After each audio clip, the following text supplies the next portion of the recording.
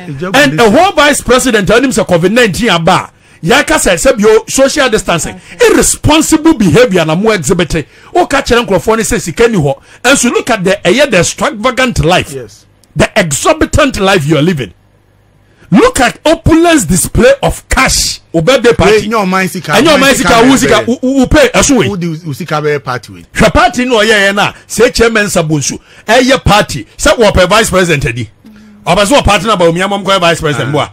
Ye to come e be hey, aha na nyansa wo mesi me kame papa. Bawumia de amaka kire mu. What is a chambi?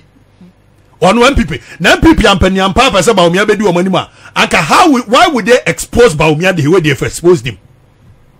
Bawumia no so I say ayi say biso ponkwa bodam. What is see no no kwaji kem no ana na do na kwakufa do mo expose no.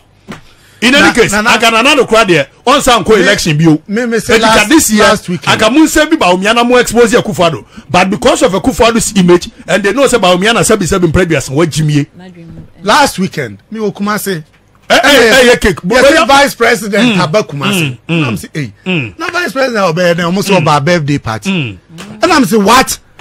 Vice President Efrin kan about birthday party with Kumase. Now they are doing your Juma. Osei Kyei Mensah Bonsu birthday party. Look at the extravagance. Alpha and comfort na play mu. Ediaba birthday party. Edba Kumasi abe party In COVID-19 era.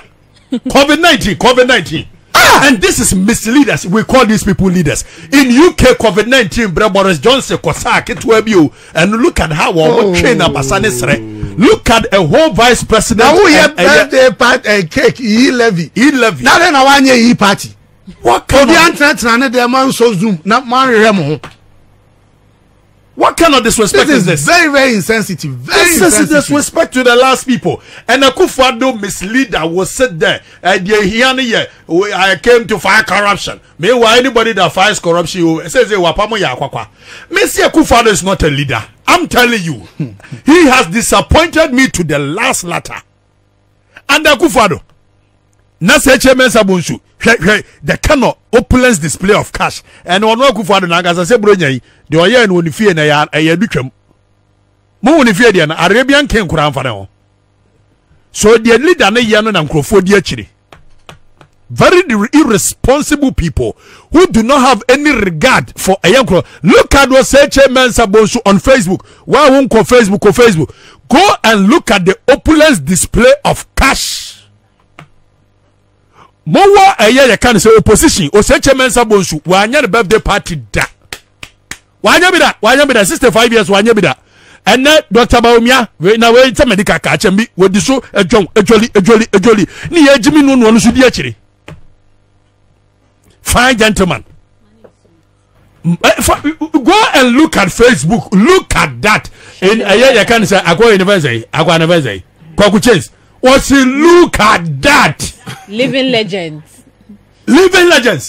All of a sudden, you say, oh, birthday cake, E-Levy. And I say, you can't quite say, now, cake in the center of Sichano, or try Biamu, or try Inim, no try Elnim, no try Inim, and no try Vin, or try Waimu. This is the kind of misleaders leading us. This. Kyei Mensah Bonsu, vice president, Teddy. Who be vice president, Teddy Okruma? Not just here, Jimmy Powell.